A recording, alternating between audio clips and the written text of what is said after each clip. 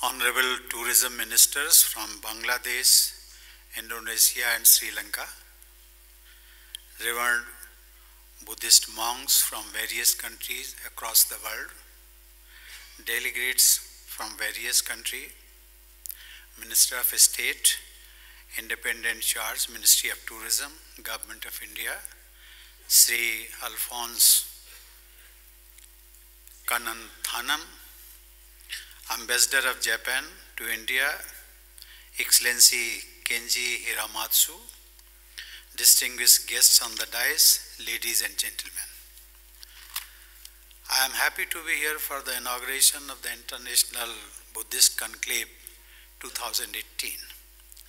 This is a gathering of eminent personalities associated with Buddhist thoughts and scholarship, with Buddhist heritage and monuments, and with the tourism industry that does so much to facilitate the Buddhist travel and pilgrimage circuit.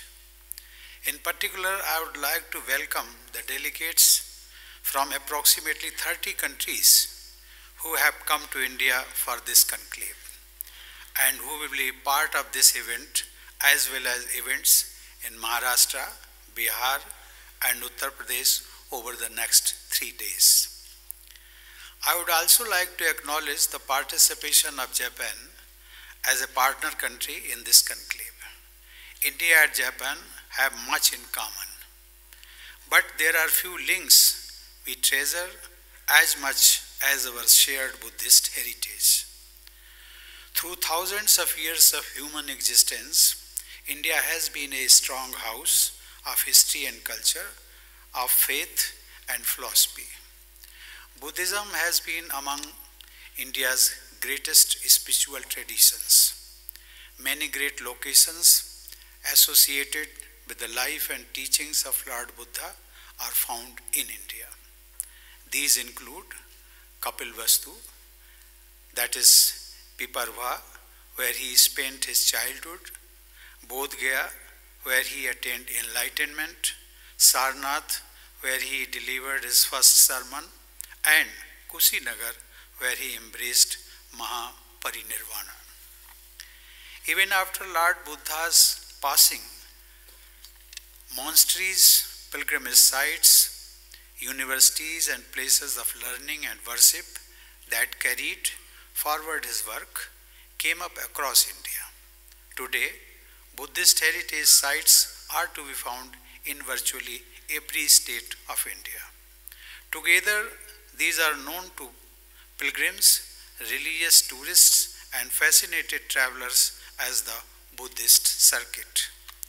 The Buddhist circuit in India is an important and revered set of destinations for the approximately 500 million strong community of Buddhists across Asia and other parts of the world. It is to facilitate such a travel and pilgrimage experience that this conclave has been organized and that the website and film dedicated to the Buddhist circuit have been formally launched. The practice of cultural and religious travel and tourism is not new to India. It goes back thousands of years and, in fact, visits from Buddhist pilgrims, monks, and scholars from other countries and civilizations have been a proud feature of our history. This has been mutually enriching and in diverse ways.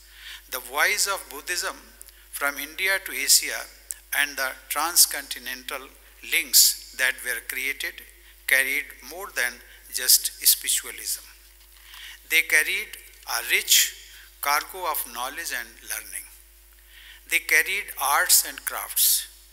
They carried meditation techniques and even martial arts. Eventually, the many roads that the monks and nuns, those men and women of faith, carved out, became among the earliest trade routes. In that sense, Buddhism was the basis for an early form of globalization and of interconnectedness in our continent. It is these principles and values that must continue to guide us. I would emphasize that such thinking shapes the Indian tourism industry's approach to cultural and religious tourism, and it shapes the Government of India's promotion of Buddhist-themed tourism. Please do consider some measures taken in this regard. The introduction and expansion of e-visa schemes, which is an initiative of this government, facilitates, among others, those tourists coming to experience India's Buddhist legacy. The government is also making earnest efforts to develop Buddhist heritage sites as even more welcoming destinations.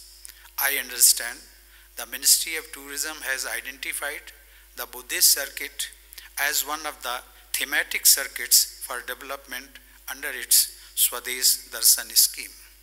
5 projects with a combined outlay of more than 350 crore rupees have been sanctioned for the states of Andhra Pradesh, Bihar, Gujarat, Madhya Pradesh and Uttar Pradesh.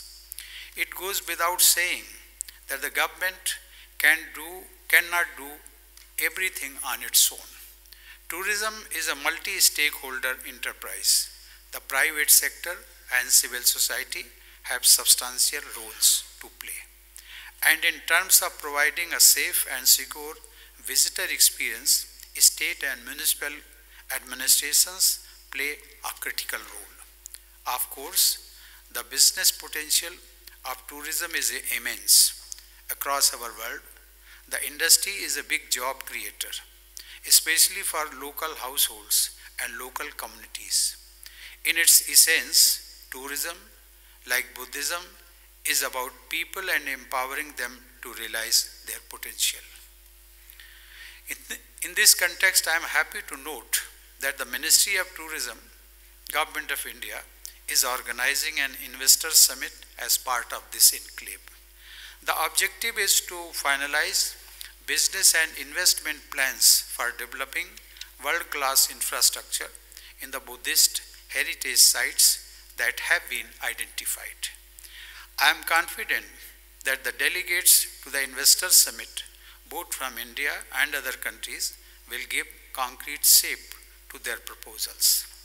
I would also like to acknowledge support from international agencies that have contributed to the development of tourist infrastructure in the Buddhist circuit.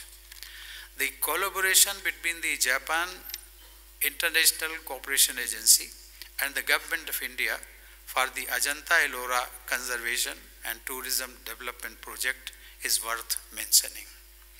This will conserve one of our most remarkable cultural sites for future generations, as well as enhance the tourist experience for those visiting to Ajanta and Ellora caves. With loan assistance from the Japan International Cooperation Agency, the first phase of development of Buddhist circuit in Uttar Pradesh and Bihar too has been completed. The Union Ministry of Tourism and the state governments of Bihar and Uttar Pradesh are now cooperating with the International Finance Corporation, which is a part of the World Bank Group, on an integrated Buddhist circuit tourism development project. This will upgrade the quality of services for visitors. In conclusion, I must emphasize that while we should take advantage of our strengths, we also need to overcome issues that are limiting us from scaling up. There are issues related to limited market research, limited interpretation, and inadequate exhibiting and presentation of Buddhist circuit's history and narrative. While air services have expanded in the past few years, last mile connectivity, whether by way of road and rail, still has gaps that need to be filled. Pollution and environmental changes are other pressing concerns. Despite these niggling problems, the potential is so large that it can only motivate us to move ahead with greater energy and vigor. I am confident that the combined expertise of the delegates at this conclave, drawing inspiration from the wisdom and the problem-solving techniques of Lord Buddha, will lead our heritage tourism efforts to a more enlightened path.